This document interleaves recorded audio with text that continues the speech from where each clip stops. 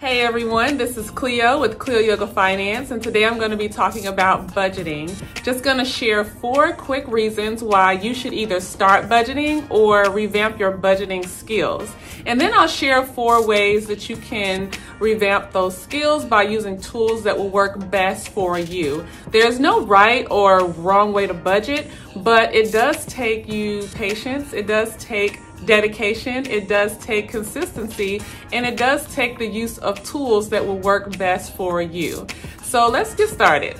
All right, so number 1 reason why you should start a budget or revamp your budgeting skills is you worry about money a lot. So if you're constantly worried about how much money you make, where your money's coming from, and when will you reach these financial goals you set for yourself, you really need to take a deep dive in what you have going on right now. How much money do you actually make?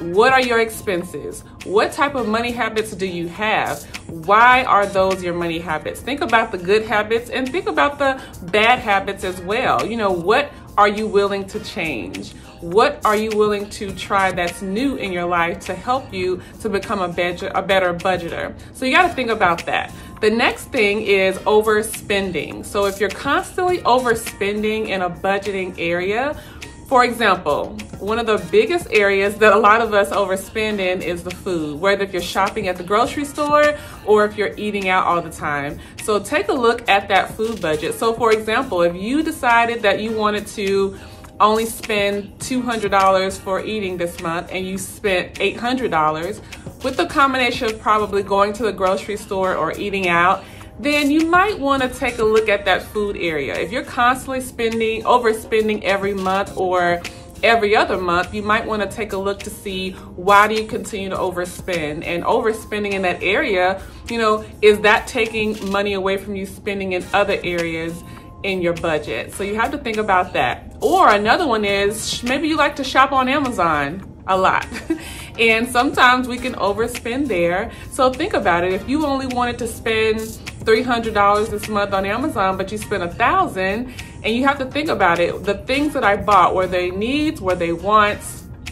Why did I overspend? Did I need that stuff right now? And you need to think about what habits that you have. It's those daily money habits that really contribute to us getting closer to our financial goals or pushing us further away from our financial goals. Now, this is not to say we can't enjoy our life or that we can't have fun or we can't enjoy the things that we want. You can, but you just have to make sure you have a plan and that you are organized and that you are dedicated, because on this journey to financial freedom and reaching these goals, you want to make sure that you are making strides towards accomplishing those goals instead of just spend, and you're not putting any efforts or any time or money or energy or good vibes towards those financial goals that you want to accomplish. So the next reason why you should start budgeting or revamp your budget, your budgeting skills actually, is you are always in the negative. So, which means that you are spending more than you're actually earning, that you're actually bringing home every month. And sometimes we may not feel that we're spending more than we actually make, but you have to really take a look at those numbers. And that's why you have to budget. When you budget and when you track your expenses, it's really going to tell a story that you probably didn't realize was your story. So when you look at how much you actually earn, how much you're actually bringing home, and your expenses, take a look at what you're spending on every single month. Is it more or is it less than what you're actually earning every month? And if you're in negative, and if you're in a negative often, that is a red flag. That is a sign that you really need to get a hold of your money habits and figure out a budget that works best for you so that you're winning financially instead of having a lot of financial losses. And the 4th reason why you should start budgeting or revamp your budgeting skills is you're continuing to borrow more money when you're already struggling to pay on the debt that you already have. So you want to think about, you know, for example, credit cards. When people are swiping that credit card every month, some people don't look at it as borrowing money or debt, but it is. So if you're in a position where you're using that credit card every single month to pay for, you know, basic living expenses, you have to think about ways that you can get out of that credit card cycle. Now, for those of you who use credit cards and you pay it off every single month before the billing cycle ends, you're not accruing any interest or fees, that's a different situation. Those are people who are disciplined. But for other people, which is most people who have credit cards, they are carrying a balance and sometimes paying the bill late. So that means that not only do you have interest, but now you have interest and fees. So you want to get out of that living paycheck to paycheck cycle where you feel like you have to use credit cards or use personal loans or use any other type of debt to pay for the basic living expenses that you already have. So here are some 4 tools that you can use really quick to start budgeting or revamp your budgeting skills. So the first one is EveryDollar. I personally use EveryDollar, but I want you to try it out just to see if it works best for you. Another budgeting app is You Need a Budget, and they both are geared towards having that zero-based budget. And what is a zero-based budget? It basically means that you are accounting for every single dollar. When you list out your income and you list out all your expenses and you start deducting the expenses from your income, you should have zero for that month. Before the month begins, you're going to create a budget every single month. And you're going to make sure that you have zero. Now, every week, you are going to meet with yourself. You're going to schedule a money date with yourself to check in and make sure you are on track, to see if you need to make any adjustments, if you need to switch anything around, because some things can pop up unexpectedly, and you want to make sure that you are checking in with yourself, holding yourself accountable, and checking every single week. Every 7 days, you need to check in with yourself to make sure that you are on track. Now, everyone may not like EveryDollar. Everyone may not like You Need a Budget, but it's up to you to test it out. Try it out for a month or two to see if it's something that you like. Do you like the colors of the app? Do you like the features? Is it user-friendly? Does it make your life easier?